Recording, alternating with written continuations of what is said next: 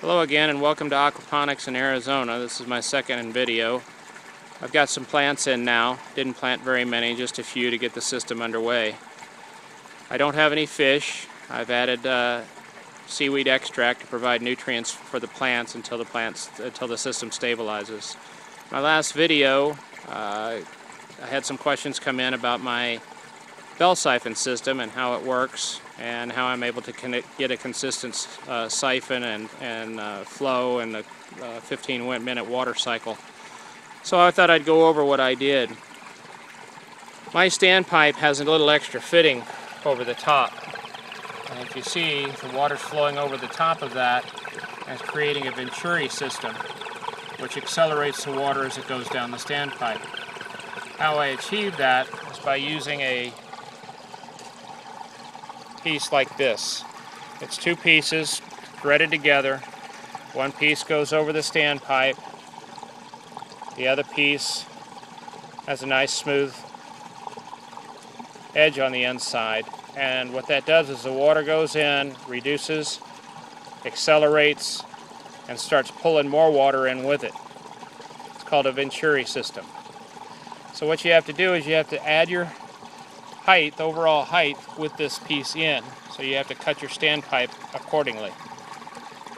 The next thing I used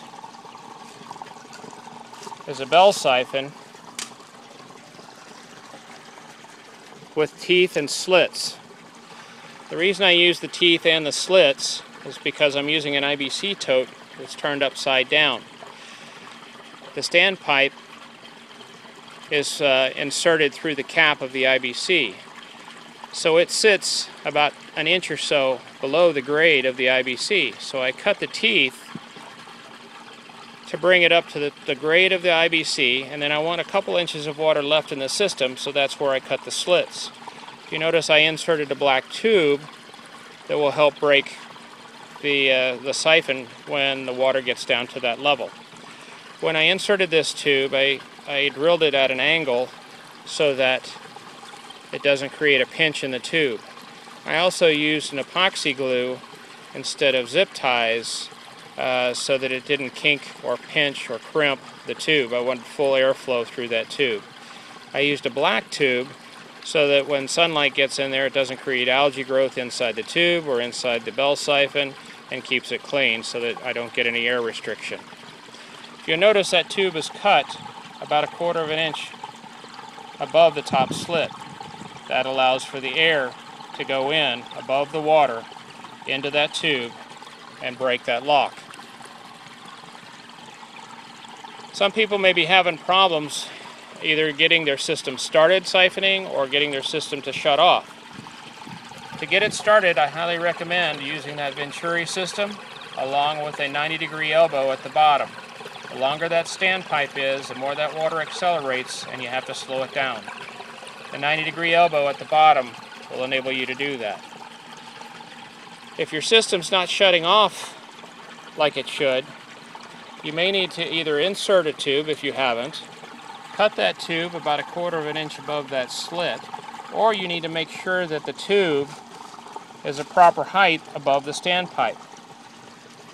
The proper height should be where the bottom of this tube, this cap, meets the top of where your standpipe would be. If your tube sits down like that on top of your standpipe, there's not enough air in there to be able to break that siphon, and your siphon's going to continue to cycle. So one of the two things you can do, well, several things. You can cut your standpipe, but that's going to lower your water level in your tank. I don't recommend that. You can make a new bell siphon if you'd like and make it a little bit longer so that you're achieving that distance right there. Or you could take a piece of scrap, cut it the length that you need to be able to raise that. So if your system was sitting down here and you needed to raise it up an inch or so, you could cut a piece, glue it onto the bottom, just like that, and raise that whole bell siphon up to give you the proper distance. When I put this on, I'll show you, it'll take probably 3 to 5 seconds, and you'll start to see the bell siphon agitate, and the siphon will start.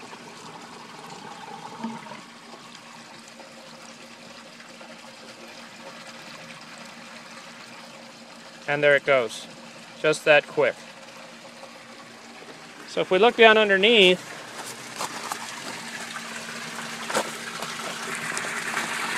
you can see that we got full water flow coming out.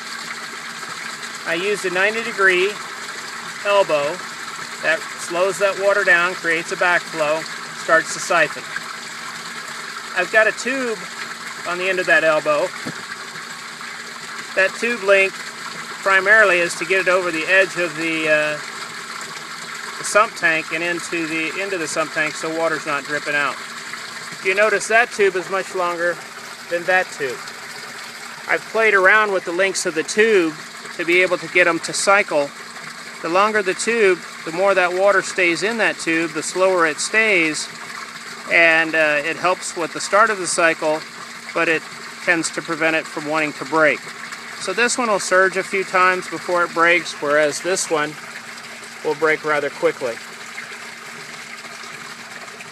In overview, the things that are going to affect the start and stop of your siphon, obviously, is going to be the height of your standpipe, the height of your bell siphon, whether you have a brake tube coming out of the side, whether you're using a 45-degree elbow or a 90-degree elbow, and how long this tube coming out actually is. You're going to need to play around with that to get it to achieve what you want. All three of my grow beds take 10 minutes to fill, and they take exactly 5 minutes to drain. So I was able to be able to manipulate things to achieve the effect that I need to get the siphon to start and stop. I hope this answers a lot of questions, and if you're building a system, just keep playing with it until you get it the way you want it, and you'll have good results. Thanks for watching, and as the system progresses, I'll throw another video in. Have a great day.